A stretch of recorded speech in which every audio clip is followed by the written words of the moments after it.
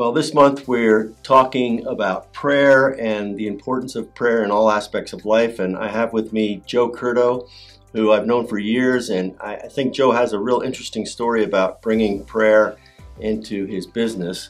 So Joe, tell me a little bit about some of the practices you did with your company using prayer as a strategic tool. Yeah, it was an amazing time.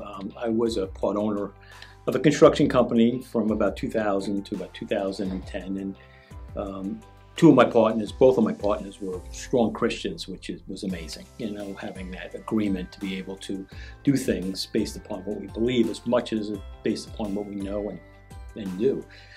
So a couple things that we used to do pretty regularly. The first one was for the beginning couple of years and periodically throughout the rest of the term I was there, we would meet and pray every single morning.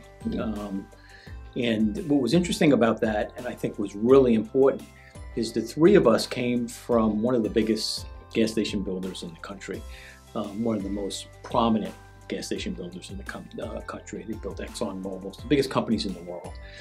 And we were pretty talented managers in that organization, so it's so easy to just let your talent or your experience kick in and make decisions based upon that. But we focused on just praying about things. Even though we knew how to do things in the natural, we just wanted to make sure God was brought in or was directing us, that's the better word, in those things, and instead of just making decisions based on our experience. So especially in those beginning years, it was vitally important because we did some things that were probably different than we would have if we let our experience or our talent make those decisions. So that was the first thing that we did. Two other things that we did pretty regularly, one every year, is we went away on retreats. When we were strategic planning, we would go to a retreat house for a couple days and build our strategic plan, but also pray over it, get our direction, and build into the plan. Not only the direction that we're being led to do, but actually confirming it, allowing God to help us in that group and in that time to confirm the plans that we're making. And that was vital as well, because we made a couple of shifts and changes based upon our time in those retreats. But there was another time we would go away once a year for almost the whole duration that I was there.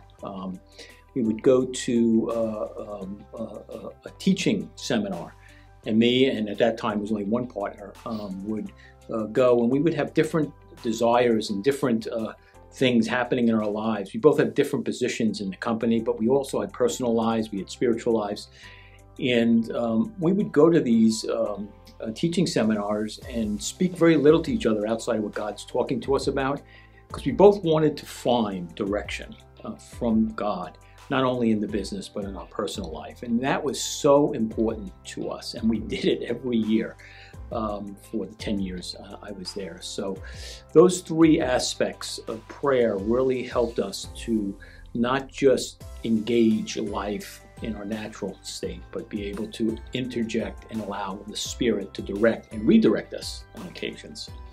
Can you give an example of how God may have directed you in a different path than what your human mind would have thought or your business mind would have thought? Yeah, there's a couple of good ones, but I'll just give you two. One was a legal case that we had. We were suing a customer for non-payment, and we had a really strong case. And we started the process of going down that road. As we were probably 2/3 through it, as myself and Brian were praying, the Spirit told us to drop the case that late into it. And what's interesting is the case went on, the countersuit went on, and we won the case. So at the end of the day, we would have won our part of the case if we kept it moving forward. So that was an amazing moment, because it was a humbling moment, and it was something we know we wouldn't have done in our own intelligence and thoughts in our natural way we were thinking about things. Also, another good example of it is the Spirit would talk to me or talk to Brian when one of us was getting overstressed in a situation, the Spirit would just rise up and tell us to take that stress away. Meaning, if I had to grab a project for a couple of weeks, or Brian would have to grab a customer for a couple of weeks that were difficult, and he would talk to us and tell us individually and then corporately to do that for each other. So those are the type of things that we experience pretty regularly. That's awesome.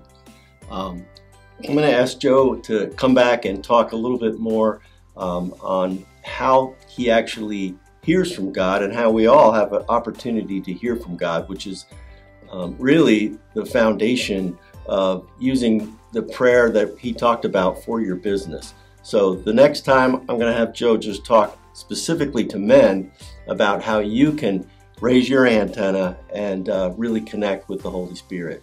Thanks, Joe. Thank you.